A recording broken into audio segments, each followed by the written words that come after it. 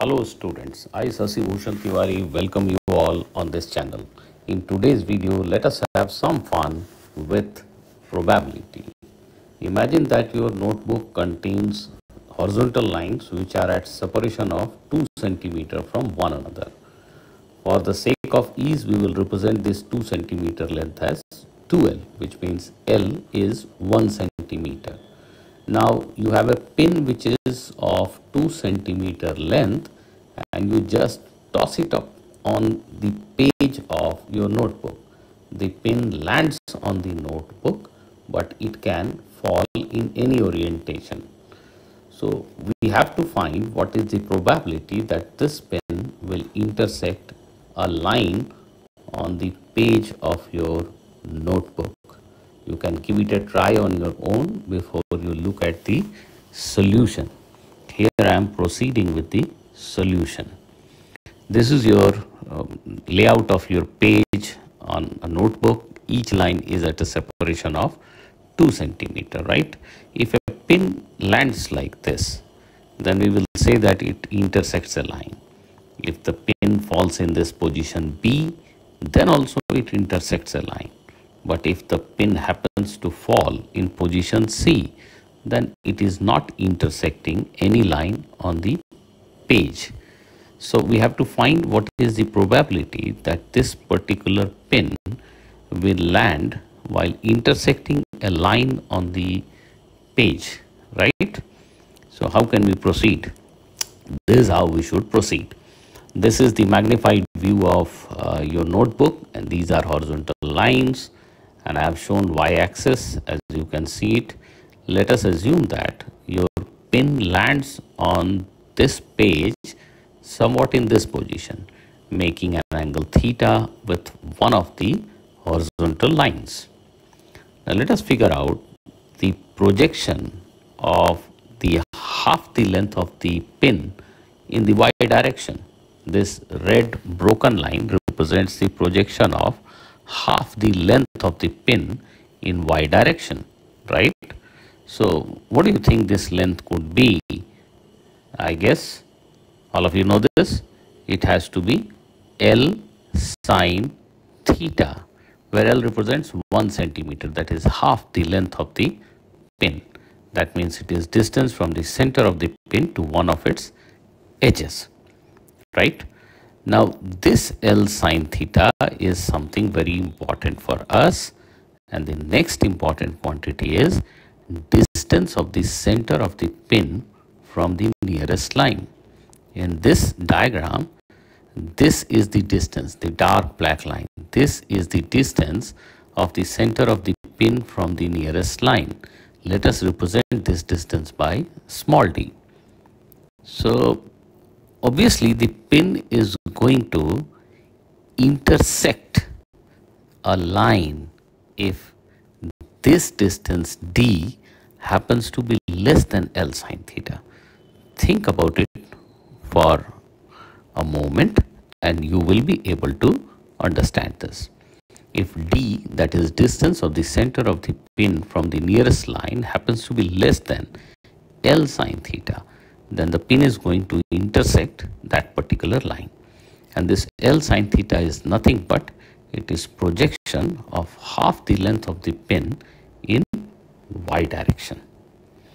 So now how can we get the probability, required probability? For that we need to plot a graph. The diagram here shows plot of L sine theta. What is L sine theta? The projection of half the length of the pin in y direction. The graph shows L sine theta projected against theta. Obviously, the pin can land making some angle theta with a horizontal line, and this angle practically can vary from 0 to 90 degree, which I have written as pi by 2. Now let us say that the pin falls on the page making an angle of say 30 degree with a horizontal line as shown in the diagram. Now for this position of the pin, for this angular position of the pin, the distance of its center from the nearest line could be 0 also. That means the center might lie on a horizontal line, or the center of the pin might be a bit away from the line. So you can see the white dots in the graph. These dots are representing the distance of center of the pin from the nearest line. When the pin has fallen at an angular position of, let us say, 30 degree, these dots represent the various possible distances of the center of the pin from nearest line. The three dots that you see in the graph right now tell you that the distance of the center of the pin is less than L sine theta. The L sine theta is represented by the curve in the graph, and if the three dots that I have shown in the graph, they happen to be less than L sine theta, it simply means that D is less than L sine theta, which means in these cases the pin is intersecting any one line. But the situation can be like this also. Okay, in this case also the distance of the center is less than L sine theta, and again the pin is intersecting. Look at the graph, the dots, white dots. Now look at the last white dot that I have drawn. This dot happens to be outside the graph. I mean, it is above the curve representing L sine theta. It simply means that distance of the center of the pin is more than L sine theta from the nearest line, which simply means that pin is not going to intersect the nearest line. Similarly, if the pin falls like this, so that center is at a distance L, say 1 centimeter from the line, then obviously it is not intersecting. So what does it mean actually? It simply means that the graph represents a rectangle, as you can see, which is having an area of L into pi by 2, and inside that rectangle there is a curve. If the position of the center of the pin lies within a distance less than L sine theta from the nearest line, there is an intersection, which means all the dots which fall below the curve shown in the graph represent the position of the pin when it is intersecting the line.